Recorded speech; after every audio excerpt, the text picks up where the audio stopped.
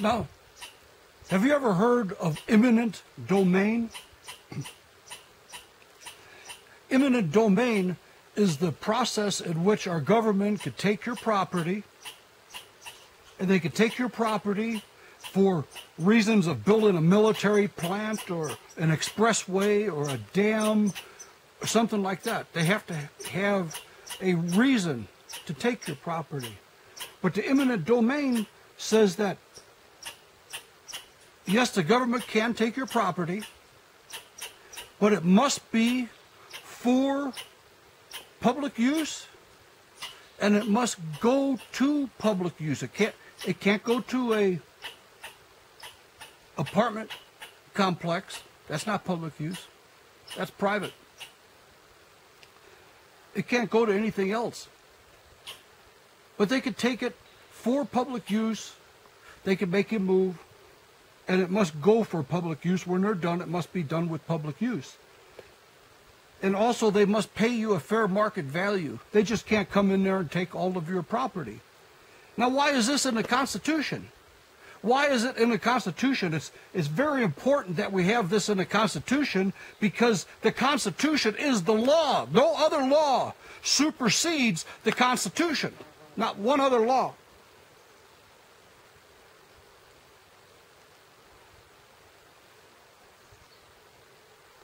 But the reason they put that in there is so that the government can't take the property and give it to their buddies at a super profit.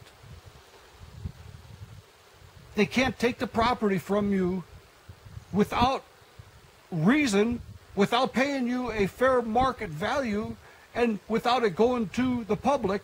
But they're doing this all the time. They're doing it all the time, and you're allowing it. You get a piece of paper that says you owe this much money property tax. Now, the thing about property tax is that they do not have a contract. There's no contract. They never tell you what the consequences are. And if you don't pay it, they will ruin your life. They will. They'll take every single thing you own for pennies on a dollar. 5% maybe is what they were trying to do on me. 5% is really 2.5%, because they added usury rates on the interest rates when I couldn't pay my property tax when I was too sick. And I'm a disabled veteran, and I almost die over and over and over. It's real bad. I have real bad internal problems. That's why I'm up here in the mountains now. Have to be away from everyone. But we have to think, because I went through this experience, and people are going through this every single day, where the government says you owe us property tax. They take your house, they throw you in the street. They take all of your property, your books, your cameras, your TV, your guitar, your musical instruments, your bed. Everything is theirs. Your car. You have your car on the property, they will take your car. They'll take your motorcycle, your boat, anything you have on a property, it's theirs. There's no contract with this. That's fraud, see? And the fact that they say we owe them, no matter what, we have to pay them, we don't have a choice, that's extortion. And since it's forced servitude, they're forcing us to do this. That's slavery. I'm not kidding you. The slavery laws say this. They can't force you to do this. They can't force you to do anything. And cruel and unusual punishment. Well, here's a person that's sick. I was sick in bed. I couldn't get up for years, literally years. I was in bed for years. And they come over and say, okay, you owe us all this money or we're going to take everything. They said, you could come to the hearing, but you cannot redeem your property.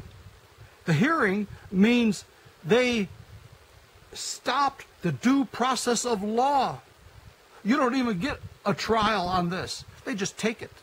They take it. And if you're sick, they will take it. If you lose your job because of Obama or Clinton said your job's overseas, sorry, a lot of people lost their houses.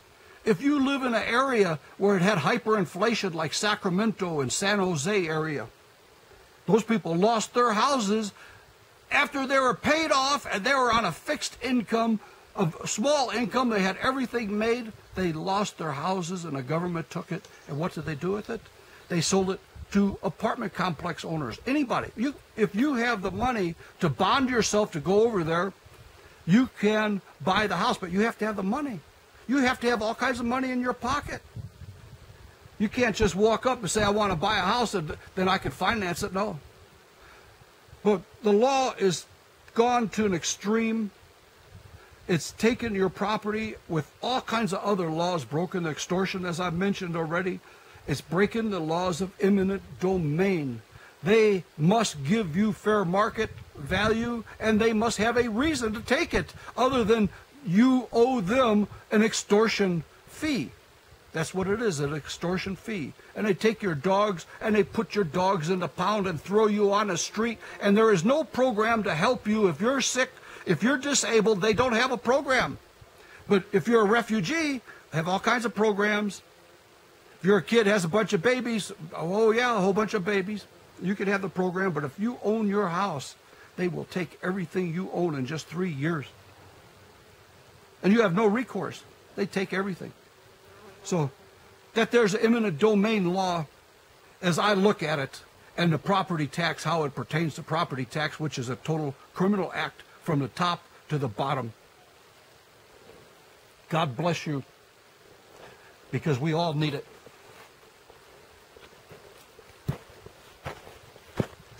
Rights, life, liberty, or property with due process, meaning show me what I did wrong, prove it to a neutral jury, let me defend myself and challenge you and give me the right to appeal. The law has to be fair. It has to be, as Aquinas would have said and did say, a rule of right reason for the common good, not a rule of convenience for the good of some. You're home at night and someone knocks on the door and you answer the door and there's a guy with a gun and the guy says, give me your money, I want to give it away in your name. Was this guy crazy? Call the police, you find out he's an IRS agent. So that's what taxation is. It is the government extracting money from you against your will to give it away in your name. I'll say this plainly, I've said it before, taxation is theft. It presumes that the government has a higher claim on our property than we do. Do we really own anything? Can the government take that infamous leather jacket that you're now wearing? Answer, yes, it can. If it pays you the fair market.